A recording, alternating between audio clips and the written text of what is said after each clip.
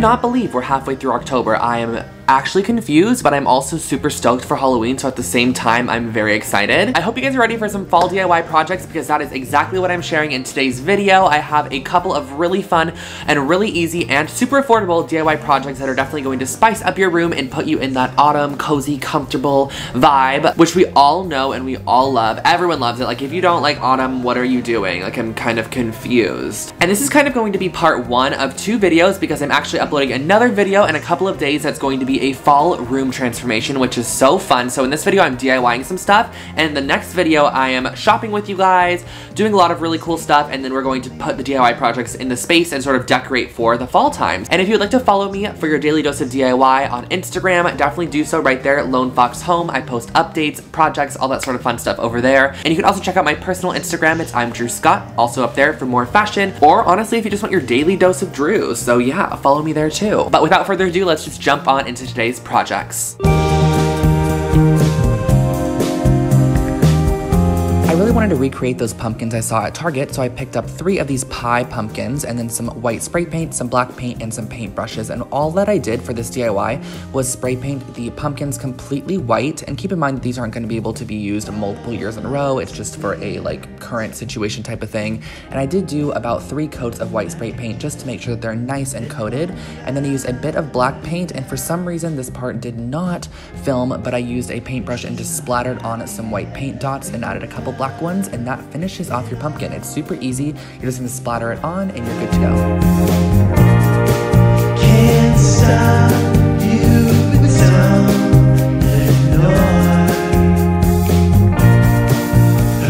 to create this autumn yarn wall macrame hanging, I used a couple different yarns in a more minimal fall color palette, and then I also used some scissors and a wooden dowel. And this is super easy, you guys. If you just watch what I'm doing, it's so much easier to actually watch than have me talk about it. But what I did was use my yarn. I started off with a cream color and I measured out just a random amount, and then I doubled it, tripled it, quadrupled it up. I did about 5 to 10 strands per little section or little color section on this macrame wall hanging. And then what I did was fold them in half, loop them on to the actual dowel, and then pull the ends through. And that's going to be your first color. So this is the cream color. Then I moved on to gray, and for this section I wanted it to be a little bit wider, so I actually added, of course, more strands of this color. So I went on and added about probably 10 strands in this section. So I cut out 10 of them, and then I looped them on, and I actually looped them in 2 just because I didn't want it to be one super thick one. And then this is going to create your second band of color, which is that gray tone.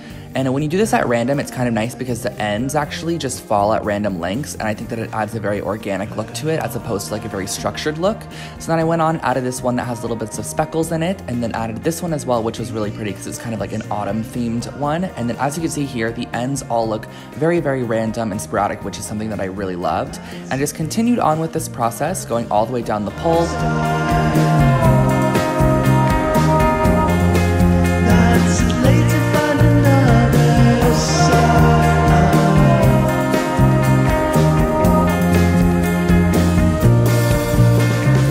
Once I added all of my desired colors, I used this thin strand of yarn just to create sort of a hanger for it, so I tied it onto both ends of the pole, and I did leave quite a bit of the ends of the pole just because I love the way that that looks, and that finishes off your wall hanging.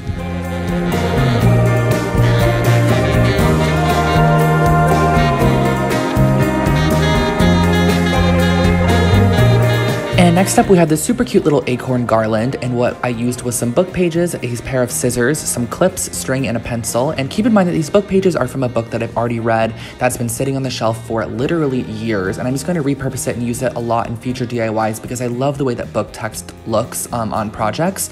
And what I did was I just freehanded an acorn on an open little section there and cut it out to use as a stencil for all of my acorn shapes. And what I did after that was just trace my acorn over the top of some of the book text. And keep in mind that when you cut through these book pages, you can actually cut through multiple at once because they are very thin. So you can layer them up and cut about 5 pages at once, so you get a lot of use out of just one cut. And then what I did was create a mask, and this is just by using the initial acorn that we drew out, and I just cut off the top portion, so that way I can lay this over the top of the acorn when I spray it with spray paint, and it will not get on the bottom half. So we're essentially masking off the bottom portion of the acorn and just spraying the top portion of of the acorn, if that makes sense.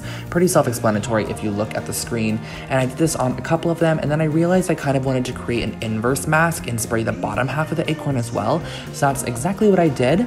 Once those were all dry and nice and neat, I taped up my little banner in the section that I wanted it to go in and used these black little clips I found at Joann's Fabrics just to clip them up on the string, and that's all you have to do. And you can really do this with any fall motif, such as a pumpkin or an owl or whatever you want to do, but I thought the acorns were cute. And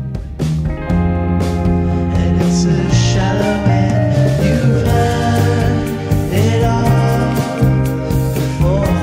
I think this wreath is actually one of my favorite projects in the video, and I used some burlap ribbon, a metal ring, scissors, some book paper, and then some random flowers I got at the Joann's Fabric store.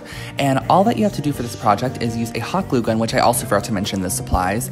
And this wider burlap ribbon is found in the floral section. It's super inexpensive, especially if you use a 50% off coupon, and you get 30 feet of it, which is quite a bit. All you're gonna do is ruffle it up and just hot glue it down in the center point all the way around this metal ring. And this metal ring was found, I think, in the embroidery section, and you're just going to go all the way around the ring, adding little bits of hot glue at a time, and then ruffling it up and just sort of like placing it on top of the hot glue and letting it dry. And then it's going to hold its shape and kind of give a lot of texture and a lot of movement and just like visual interest to this wreath, as opposed to just having it flat. Or I just personally think it's like a little bit more fun this way. I just like the way that it looks, and I went all the way around the edge of the ring, gluing this down.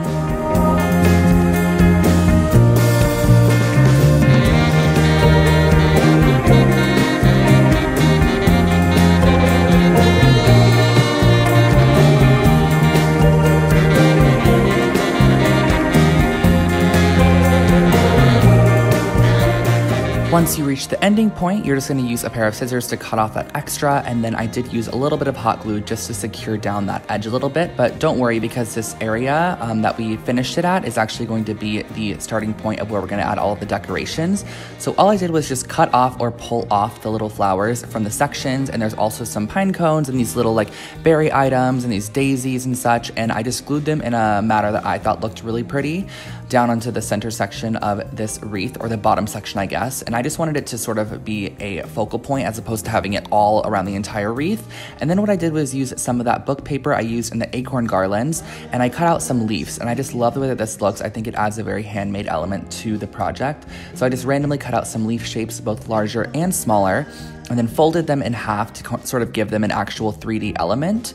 And once those are all folded, you can use a bit of hot glue and just glue them in wherever you think they look nice, just basically behind the flowers, just filling in all the excess gaps and sort of making it look very finished and clean. So I glued in all of the leaves. You can also fold them in half if you want to, or cut them to make them fit a little bit nicer, just to have them peek out behind little flowers and such. And then we're just going to add the ring on the end, or on the inside, I guess you could say, with a little bit of yarn. Let that dry, and you could hang it on your door and be really good and festive for the fall season.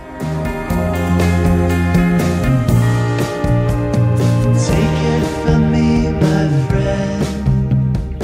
Okay, honestly, those were some good ones, right? Those were some good fall projects. We all love a good autumn decor piece. Like, who doesn't? I hope you guys really enjoyed those, and it gets you guys in the mood for fall, because I know I definitely am. Even though Los Angeles still, halfway through October, is not perfectly ready for fall, it's slowly creeping there. Like, during the days it's still 98, but at night it gets down to like 60, and then I get a little cold, but I open my window larger just so I can be frigid in my own room. Don't forget to also subscribe to my channel for more videos every single week that are all DIY and home focused, and I will catch you all in my next one. Have an amazing day, and I love you all so much. Bye!